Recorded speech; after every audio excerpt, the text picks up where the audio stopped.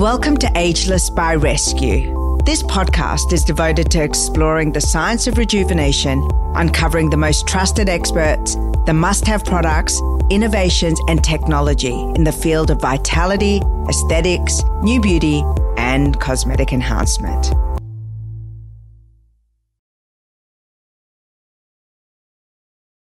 Oh gosh, I'm so excited to welcome Zoe Bingley-Pullin, my friend, incredible nutritionist, chef, television personality to Ageless by Rescu. Thank you so much for coming on. Oh, absolute honor to be here, darling. Thank you for asking me. You know, we had a conversation, I want to say, nearly a year ago at the Yacht Club, and we were talking about the importance of nutrition as part of perimenopausal and menopausal health. And I asked you why you think this is an important topic that you're going to now really deep dive into. And, you know, you looked at me with a twinkle in your eye and you said, because it makes you look better. Now, it's a funny thing, isn't it? I mean, as a holistic nutritionist, I think what we need to understand is that we do shine from the inside out. And it's really important that we not only set the foundation in our nutrition, but what we are mentally capable of doing, what we are physically capable of doing. As we all know, I'm homeschooling, you're homeschooling. So we have to be realistic about what we can and can't do.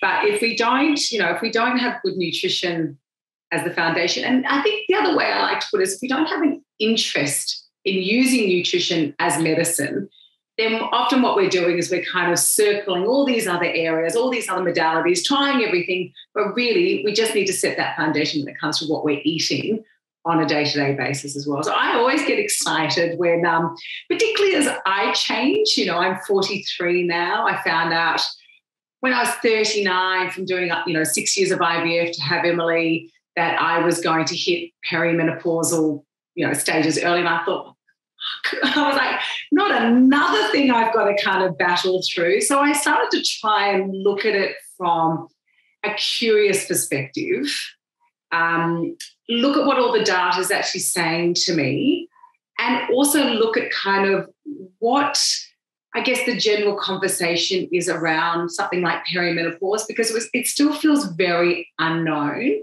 and it still has a very sort of cliched feeling around it, as does menopause. I mean, I think we're getting a little bit more understanding about menopause, but premenopausal stages, it's still a little bit of a big, question mark, because it's this duality that we're living at that point in time. I mean, statistically, they said it's the first time in a female's history that we've often got young children and older parents, and we're going through a big change of aging as well. So you're living with all these different perspectives and not necessarily knowing which one you kind of fit into correctly as well.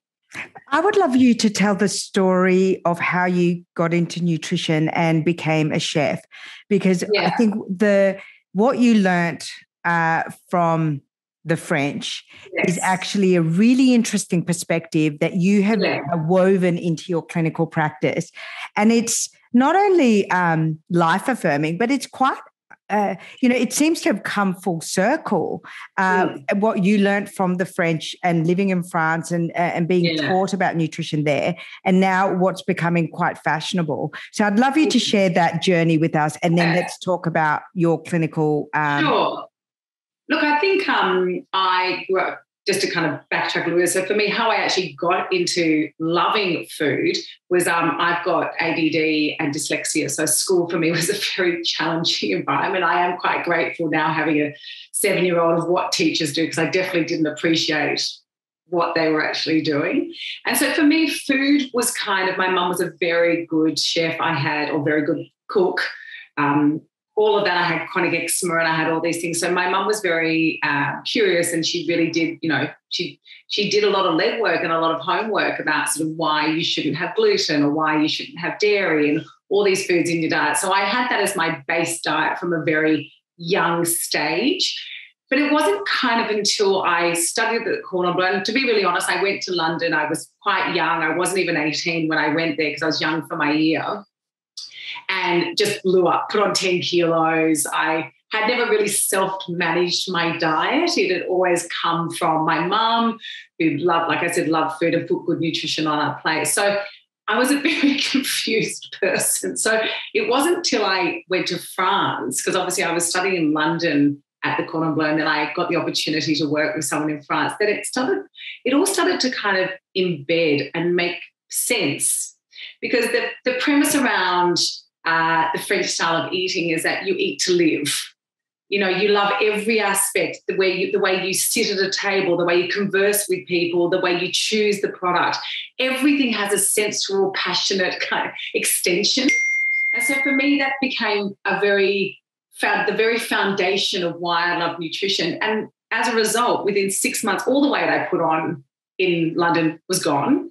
I was eating twice the amount of food that I was eating in London, but none of it was processed. I was drinking beautiful quality wines, which was very sort of new to me as well, not beer and cheap alcohol that you drink when you were 18, 17, 18 in London. And so it just became exciting. And I think that's, I've started, lots of different businesses around nutrition, and one of them, which I trademarked, which was called Falling in Love with Food. And there's books and there's online programs.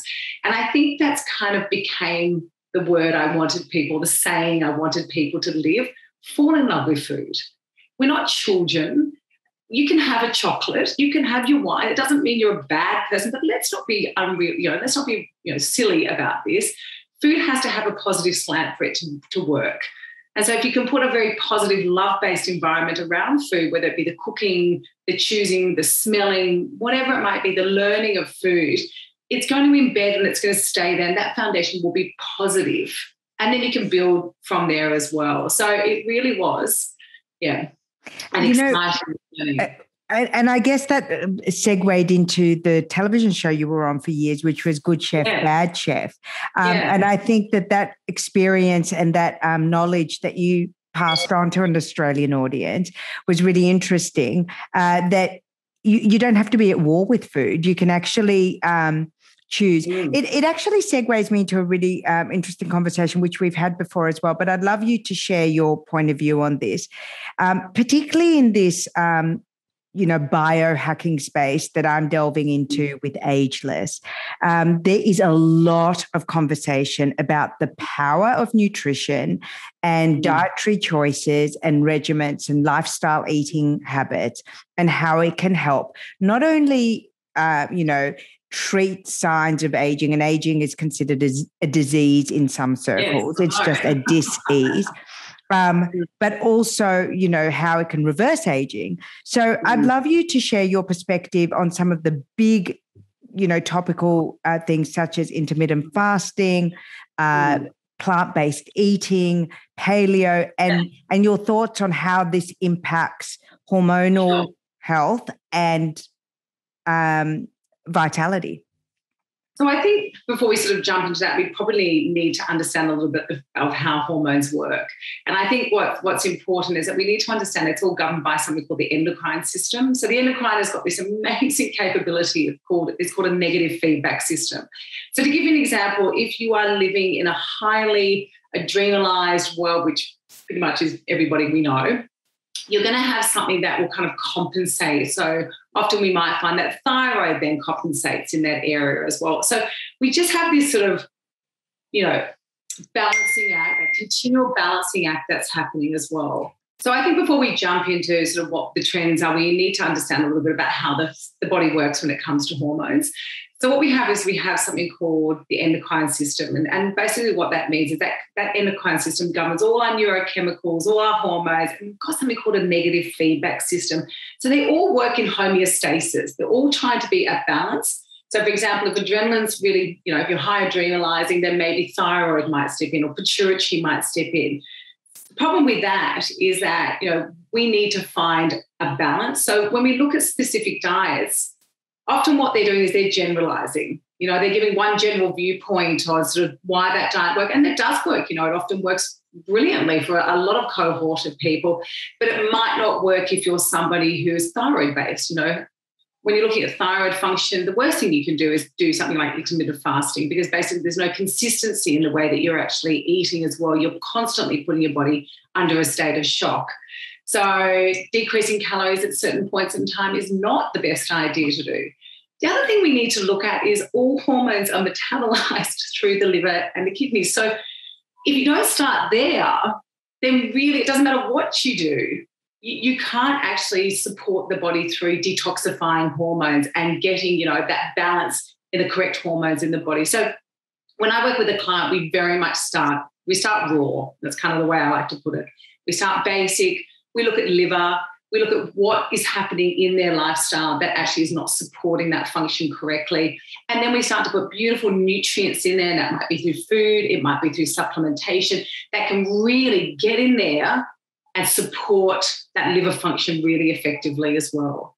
You might also find that someone's diet is so, their gut is so, their microbiome is so bad that it doesn't matter, what's happening, their neurochemicals are going to constantly be affected. So you might need to start there. So it is important we look specifically at a person and not necessarily at a diet to get the best result when it comes to hormonal function.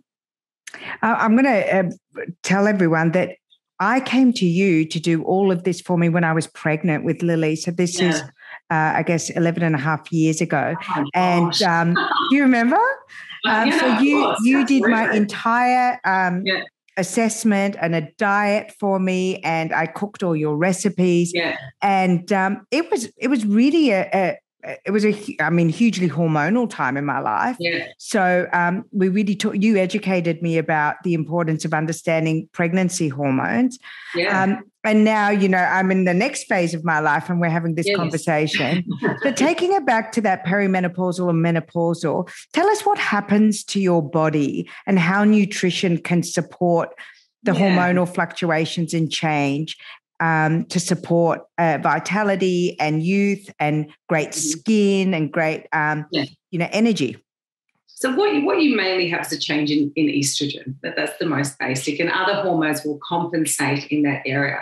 So I guess to look at it really clearly, so perimenopause is the first stage of our estrogen levels dropping as well. So you might just have very sort of low symptoms, low signs. You might just have a little bit of slight, inconsistency in your periods. You might find it's the point in time when you're getting a little bit of flushing, your libido might be changing a little bit. You might notice that anxiety. That tends to be the symptom that most of my clients kind of come in, like, I'm anxious, I don't know why. And obviously, we go through some of the basics. We look at sort of what is happening, what lifestyle, but often it's because of that change as well. What we can do in that period is actually quite supportive, though. We can really knuckle down and we can look at liver. We can really help to kind of let the body at least be metabolizing all those hormones effectively as well. When we go into sort of the more menopausal stage, there's stronger degrees of change as well. So I believe, what I've worked with my clients is nutrition and supplementation is so important through that area as well. This is where we can really start putting a lot of different herbs in there. We can put a lot of different things that can support, because often what happens also when your estrogen levels drop, we don't absorb, the way we absorb calcium and vitamin D changes as well. So we have an increased risk of osteoporosis. You might also notice that psychologically, I'm a trained counsellor as well. I've just started to do a lot of psychotherapy courses in sort of anxiety and grief in all of those areas, because we do feel, because there's not a lot of support for women in this area, that change is a loss. We're losing something as opposed to gaining something.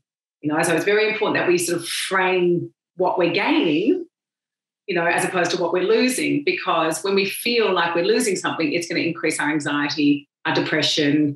We feel there's a loss of youthfulness, and we feel there's a loss of love for ourselves as well. So it's important that you integrate all of that sort of positive reinforcement. So I do a lot of kind of visualization with my clients and get them to try and, look at this as a positive change. We do something called blowing up the balloon, which is literally we name that emotion, and when we slowly breathe into that emotion, it's not that we're letting it go, but it's literally a balloon that just sits up above us that we're just kind of holding as we go through the changes of life as well. And then we start framing using different words in there. So it's so important, because the reason why I mention that is that if we don't support the mental side of this through this, it perpetuates all the physiology side of it as well. So we have to look at all angles to get the best result. And tell me about some of the specific dietary changes that you recommend in your clinical practice and supplementation. I know that it's always, based on consultation. So it's not, you're not prescribing, you're advising on a more general level. Yes. But what are some of the quick wins that, our listeners can attend to or consider? So what you want to do is you want to work on the quickest way that you can affect hormones, and insulin is probably the quickest way that we can affect hormones. So what we want to do is we just want to start looking at getting all those refined carbohydrates out of the diet as quickly as we can. A ketogenic style diet does tend to be quite supportive in this area. Not that we necessarily, and I'm quite holistic in my approach when I look at ketogenic. I've always been a big supporter of a high-fat, high-protein diet, but then I incorporate it with a low GI style carbohydrate. So when we talk about glycemic index, it's something that I've worked with for years and years, and it's still one of my favourite guides, if you like, about carbohydrate, because it's not about taking potatoes out. It's about having how much do we have in them, what can we eat them with. When we actually eat that food, rather than having spiking our insulin levels and dropping it down, it's a slow release of insulin. So we feel mentally better because we have a constant supply of glucose to the brain. Energetically, we feel better. And, nutritionally, often we're getting a better type of food. So that's the quickest thing that we can do to kind of, modify and support the body. It's also understanding that we do need a very alkalizing type of food. And I know we sort of throw that word around, but to give you an example, we just need to have a high carb-based diet in this area as well. So we need to make sure that we've got a lot of raw plant-based foods. Juicing can be a really simple way, and having a little bit of structure around that and really kind of giving simple things like, I guess if you wanted to know what a day looked like in this, you would basically wake up in the morning, you would have a little bit of hydration. I always say at least 200, your body needs to actually just flush the system out as quickly as it possibly can. So looking at about 250 to 300, even 500 mils before you leave the house is perfect. Apple cider vinegar, it's very alkalizing. I personally can't take apple cider vinegar. So I'm someone who I just find it's just a little, even though it doesn't create acidity, it's just a bit too raw on my gut. So lemon or lime like that as well is really important. We put some good probiotics in there as well. And then we have a breakfast which is just so deliciously supportive with all those good fats. So it might be that we're doing a chia pudding, but we're putting hemp seeds in it. We're putting lots of nuts and seeds in it. We've got some beautiful fruits going in there as well. And then we might be throwing in some beautiful herbs into that. You can throw turmeric into that really nicely. It's important if you are using turmeric, what you need is something called pepperine, and you need a lipid. You need a fat to make the curcumin component come out of the turmeric, to make that active, which is curcumin is the active component, the anti-inflammatory, the antioxidant that we actually need. But you can put a little bit of coconut oil, you can put a little twist of pepper into that, chia pudding with the hemp seeds in it. And then I think it's really important that a level of organisation comes into play, because if you're not being, I always say, if you don't have good cupboard support, if you like, you don't have good fridge support, it's really hard to be healthy. And there are some amazing online services out there that can actually support you through that process. If you're someone who hates cooking, I always try to excite my clients in at least having just the basics of cooking. You don't have to be a cordon bleu chef to be a great cook, but, you just need to have a couple of different meals each day that then you can sort of change the protein or change the vegetable, but it will still give you something that is delicious as well. So I always think of writing a food plan, writing a bit of a shopping list, putting a little bit of structure. I mean, believe it or not, now can be a perfect time to do this. I mean, if you are in Sydney, we're all kind of a bit locked in right now, and having a plan around eating does make it a lot easier. I know with homeschooling, I'm having to, Em's on a Zoom meeting right now. I've already put her snacks for the day. I've got my snacks for the day. I've already put out the food that we're going to have as well for lunch, because if I had to give a lot of thought to this, if I had to kind of sit there, when I am hungry or when, Emily's hungry, it just wouldn't turn out to be as nutritionally beneficial, and it would create stress as well around that as well. So we've got pre-breakfast and breakfast. What do you suggest for lunch that's kind of hormonally supportive?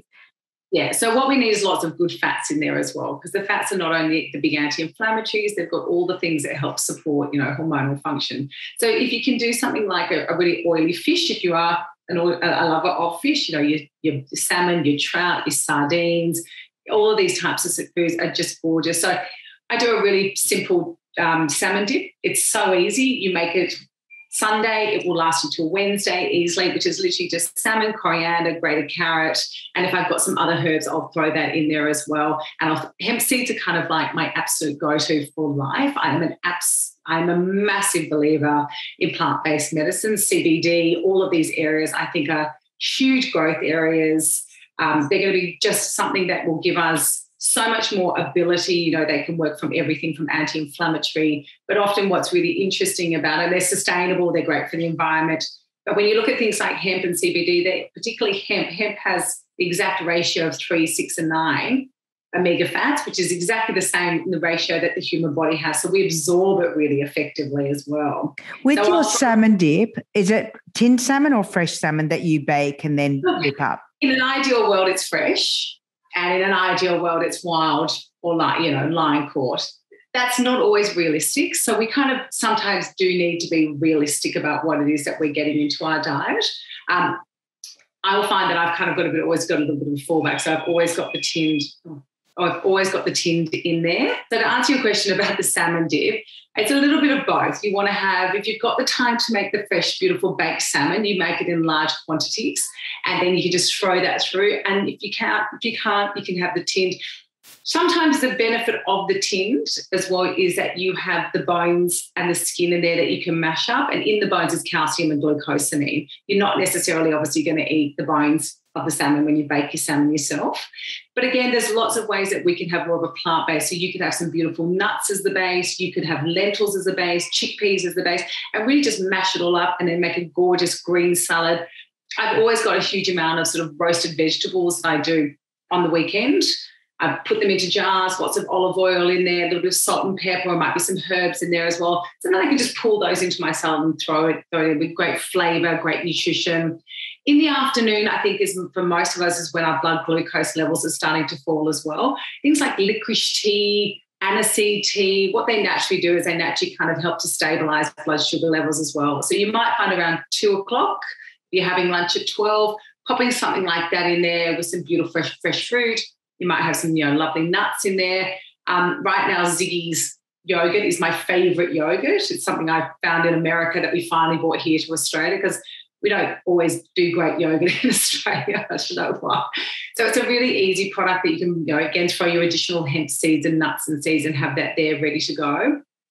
In the evening, I'm still a really big fan of your protein and your vegetables. So it might be that, again, I'm trying to make something that Emily likes. So we might do like a sweet potato mash, but again, I'm putting coconut oil into it. I'm putting lots of olive oil into it. I'm dosing it up with all of those good fats.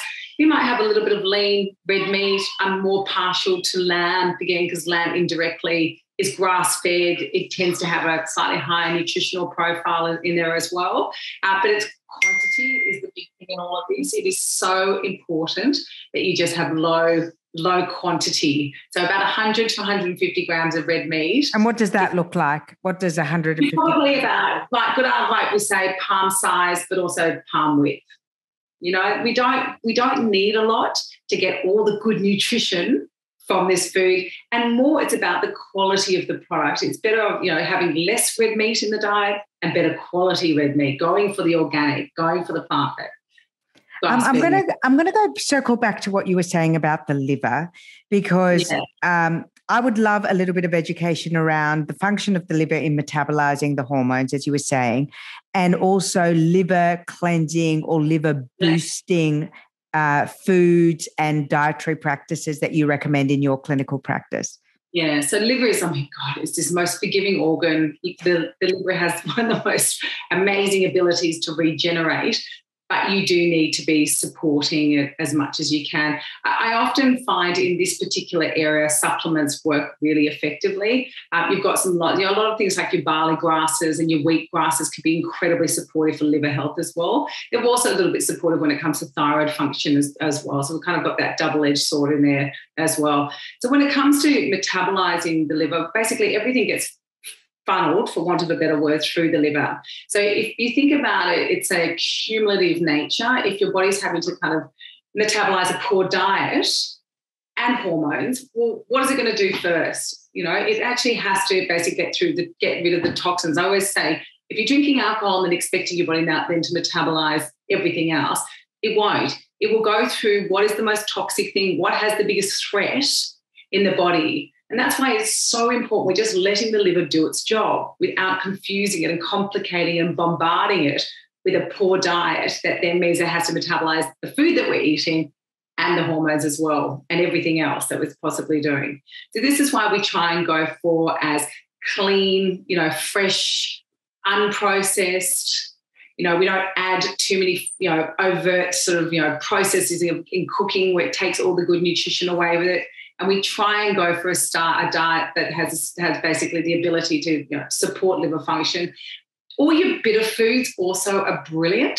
So the bitter foods. The bitter foods. So your lemon and lime, your rocket, your chicory, all these sort of peppery type lettuces, they're brilliant when it comes to also supporting liver function as well. So I kind of find that if I can always incorporate one of those foods into every meal, I love the taste of these types of foods. I'm more partial to a more sort of bittery, salty, type food.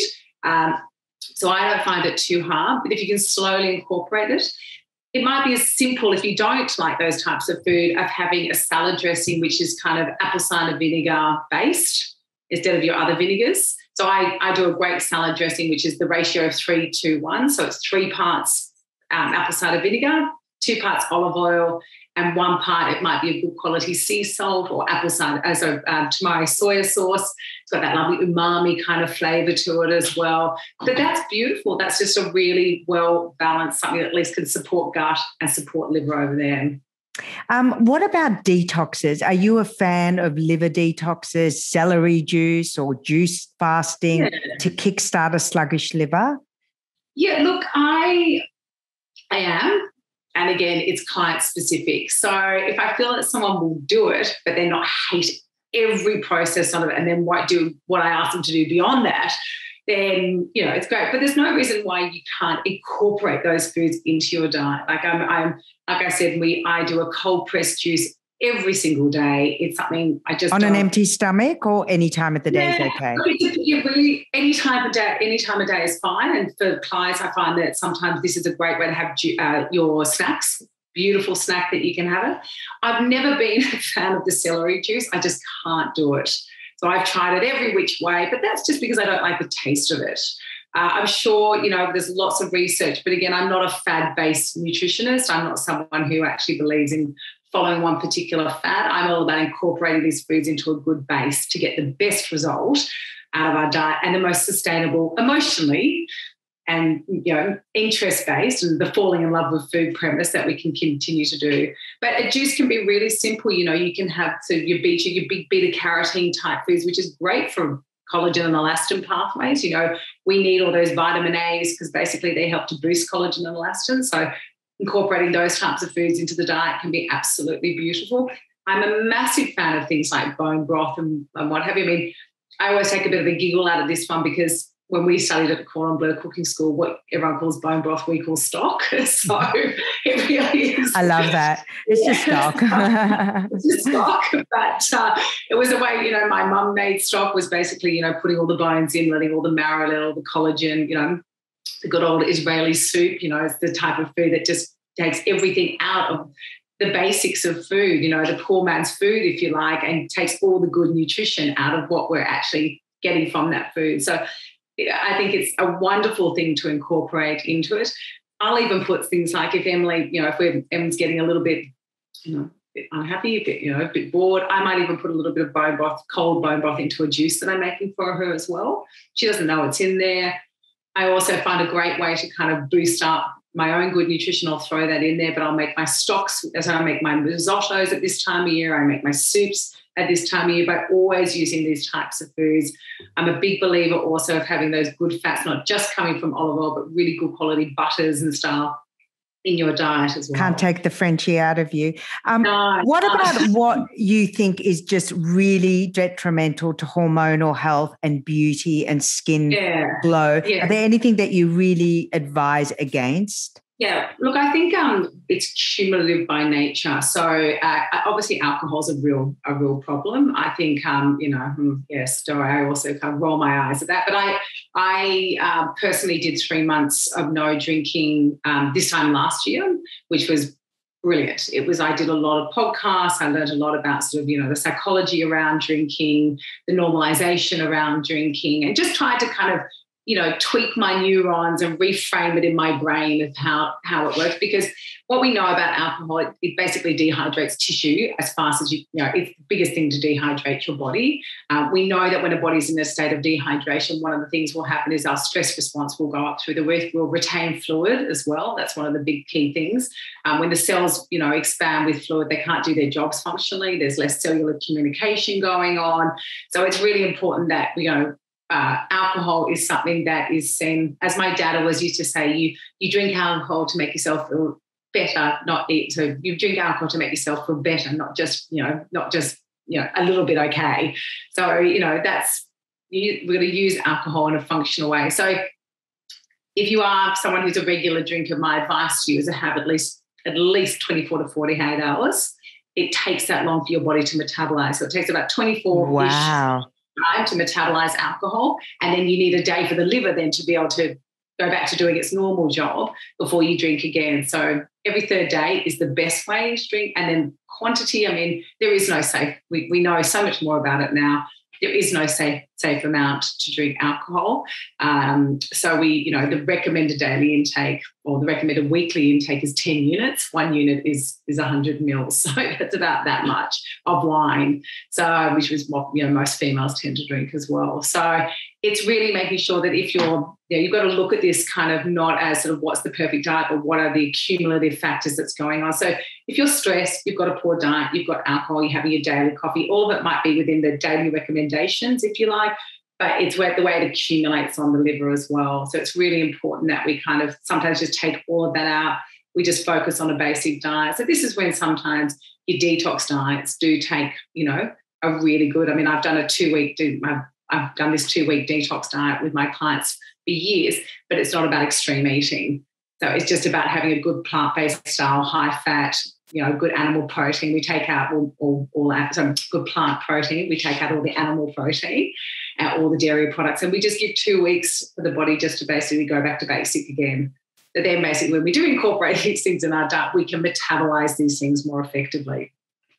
I'm going to wrap up because I could speak to you forever, and I've got your books. I've looked at your programs. I've followed your programs. I've followed your nutritional planning, and truly you walk your talk. And if anyone is lucky enough to ever meet you in person, you radiate from across the room. Like you can literally be tucked away in a corner of a room and you know where Zoe is, because you are the beacon of good health and beauty. So really, I'm sure that would be my husband saying that Zoe's just got a loud voice. No, truly a beauty. But I would like to know, what does Ageless mean to you as you're 42? Yeah.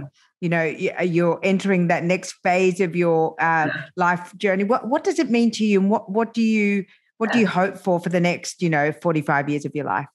Well, I get quite excited because it's about self-forgiveness. That's the number one thing that I have learned about. I've had anxiety and I've had depression. I got Ross River virus 3 years ago, and it really blew my mind because I wasn't coping. I delved into the world of kind of trying to understand what was this little voice in Zoe's head that told her something, whatever that might be. And I've just worked really hard on self-forgiveness. And I sit there and go, who cares, And I just have a positive dialogue. Even when the shit's hitting the fan, I'm still trying to just laugh, and be positive, because I've just noticed that when I feel that way, I feel ageless. I feel more in touch with my daughter. I kind of understand my mum a little bit more. I don't put that, I don't block myself into that one little box, that maybe I thought was me. I let myself kind of constantly keep moving, be fluid, but I definitely know that I'm now able for the next 40 years of my life or 50 years of my life or however long I'm on this world to be kind to myself. And I feel that that is the basis of ageless females. I really do. And of course, your gorgeous husband, Michael, is a trainer by background and is very involved in the wellness, fitness, ageless industry. What is your fitness routine to remain ageless, vital, fit, glowing? So that's really important when it comes to hormones because that's changed hugely. I was someone that very much was driven by, the burn, the sweat, the feel the process. And I think as I've got older, the period of going through IVF was very frustrating for my type of personality because I really knew that wasn't the best thing to kind of do that type of exercise. But I was still young. My body was still able to do that exercise. Now at 43, I'm much more inclined to do a lot of the most sort of aggressive, if you like, I would do would be sort of a hot hip Pilates. But as I was doing that this morning, and I came out sort of all cherry red and what have you, I don't do that more than twice a week because it's just not good for my adrenals. It's just not good to increase those cortisol levels when, as we know, our body is already, having a response hormonally with our cortisol levels as it is. So I find that it's a real balance of walking. I do a lot of yoga. I've always been a massive fan of yoga. So it can be a hot yoga, but it can also be sort of a more sort of passive yin type yoga. But I do find I do need to do something every day. The other thing that's changed a lot is I studied transcendental meditation last year. And I find that any form of meditation is fine. So what I've definitely noticed from doing, I was very dedicated for a year. I'm probably not as able, I don't quite do the 2 a day, but I find I can drop into that neurology a lot faster now. And I think that's kind of where that self-forgiving conversation. So I can actually do sort of more active forms of meditation now that I can do when I'm sitting here. I can drop into that mindset a lot faster as well. So those tools, my armor chest, my treasure chest, if you like, is always being added to. What do you do to look after your skin? Oh, lots. So, look, obviously nutrition, it's the big one. I drink a huge amount of water. I take lots of things like my fish oils. I've got big anti-inflammatories, my turmeric. I've got lots of things like my adaptogenic type herbs, like ruthenium, very mood stabilizing type herbs. Like I said before, I'm a big believer of my juice as well. But I do have a strong skin regime, and I find that changes. I sometimes use Rationale for a little bit. I sometimes use Aesop for a little bit as well. So you're really going from clinical to natural base. That's interesting. Yeah. So I find for me that I have to kind of flow within the two. I've found, and I've used both of those for probably 15 years. I think I've been using both of those products. In wintertime, Rationale's not great for my skin. I need lots of nourishment, so I need a lot of these oils. I don't need as much activity. I just need a good cleansing regime. I find that it's just very important that I've just got enough cleansing processes happening as well. I'm probably more on that sort of dehydrated type skin type. So I do require a lot more hydration. So I just sort of I read where my body is, and I add to what that is. So I think that's what's really important. There is not one, as a nutritionist and a holistic health practitioner, there is not one area. Like I said, I'm also a big fan of CBD. That's something that's helped me quite a lot through my anxiety. Obviously, it's very important that you get a prescription. It's an area that I'm very passionate about, and it's an area that I'm going to go into as when the time is right, because I believe it's something that we can tap into, which is quite accessible as well. And anxiety is the one thing that will kind of unravel everything in me. So it will stop my nutrition being good. It will stop my mindset being good. I'll go into those dark places, if you like, that we've probably, hopefully not all of us, but most of us have sort of tapped into through the course of our time. So. And I also work with a psychiatrist. I work with a psychotherapist. I work with these people and they help me learn, because, you need to be taught constantly throughout your life when I'm unraveling or when, and even one of my psychiatrist said the other day, said, so it's really interesting because you're one of these people that can constantly keep pushing forward. So we have to now devise a new barometer of fatigue. So I have a new barometer. One of my barometers is that I'll notice that my neck will start fizzing, like we'll have that sort of radiating feeling. And I know now that is a trigger of my fatigue. So I've had to use Isn't it interesting that you need to get a neck pain to know that you're tired? Yeah, well, I think what it is I'm someone who mentally I've got a high pain threshold. Emotionally, my mum's been very sick my entire life. I've kind of learnt to adapt to pain. And so I'm probably not in touch enough through the course in my 43 years of knowing that. But so I've had to tap into the physical form of pain, and I've had to let that be my guide, which I think is important, that we kind of use any part of our body, because, the mind is a problem-solving machine. It's not always, sometimes we think it will guide us emotionally. No, it's trying to guide you to avoid that painful thing that happened to you. Now, if drinking alcohol is the quickest way to do it, it's not the healthiest way to do it, but the brain's telling you to do that because that's the way it's learned before.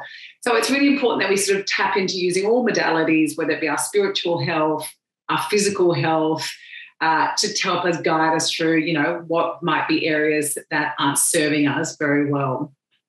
Oh, I love speaking to you. And again, there's so many facets of you, and I'll be linking, you wrote for Rescu for a number of years. So we've got some amazing gems of articles on the site, which I'm going to link to, but also I'll link out to you if anyone wants to get in contact with you and buy your books and participate in your courses. But I want to thank you so much for sharing your wisdom and experience with Ageless by Rescu. Thank you so much. And look, absolute credit to you, darling. You've created and you've been such a pioneer, and you've stayed in this industry, and you're a wonderful support to all women. So I appreciate you for that. Thank you. Always wonderful to talk to you. I will speak to you soon, my love. Thanks, everyone. I hope you enjoyed this episode. And if you did, please share and rate this episode. I'd love that.